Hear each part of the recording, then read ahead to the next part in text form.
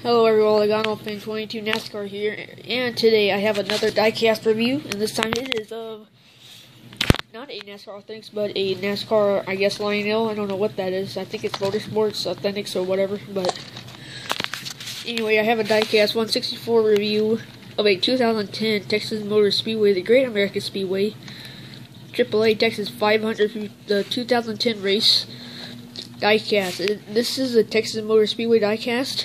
And I love collecting these. And now that does limit my list down to cars I need to get is 1998, 99, 1000, 01, 02, 04, 06, 2011, 2012, and 2014. So there's only more diecasts I need. I don't know how many that is. That's a lot, but this is for the November 7th race. So I really love these diecasts of the Texas Motor Speedway and the race ones and like the racetrack ones. So I think they have some pretty cool paint schemes, and they just look really cool.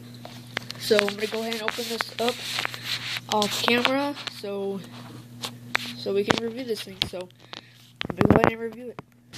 So here is the diecast, and by the way, I just got this from my aunt for my birthday, I guess. But anyway, here it is. Let me zoom in a little bit better on here. On the name rail, you can see that it's November 7th. Well, it's kind of hard to see because of that light glaring. Sorry about that, guys, but it'll be to hopefully see a little bit better. Hold on. You can see a little bit there. November 7th, 2010. 2010 right there. Sorry, guys. I don't know why my camera on my iPad always messes up.